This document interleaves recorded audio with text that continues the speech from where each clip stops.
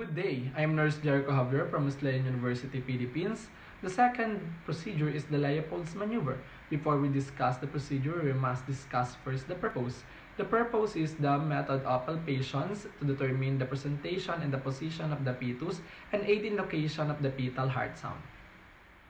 Second is assessment. Assess for the following: client's age of gestation and the urinary bladder fullness. Third is planning.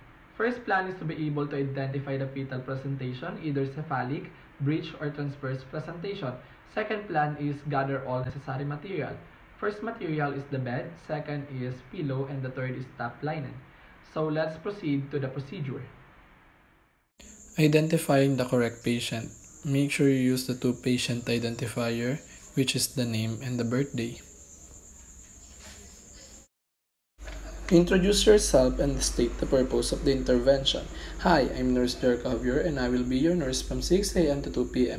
The doctor's order is to perform the Leopolds Maneuver to determine the presentation and the position of the fetus and aid in the location of the fetal heart sound. Perform hand hygiene before touching the patient.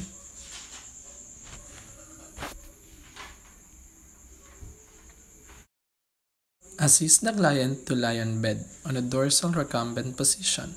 Woman lie on her back with her shoulder raised and slightly on a pillow and her knees draw up a little. Expose the part to be examined, keeping a cover on the other parts. First maneuver is the fundal grip.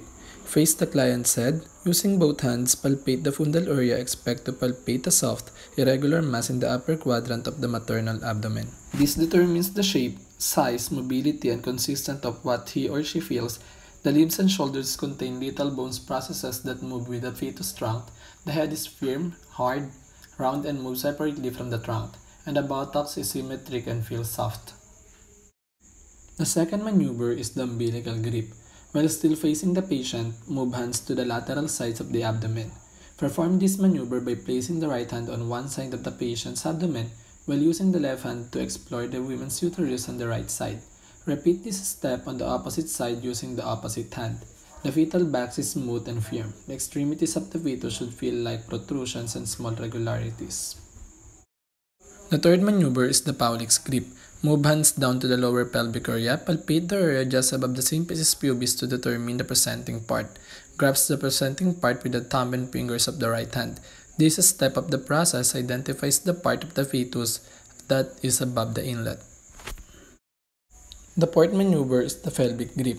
Face the client's feet. Place hands on the abdomen and point fingers toward the mother's feet. Gently move the fingers on both hands towards the pubis by sliding the hands over the sides of the patient's uterus.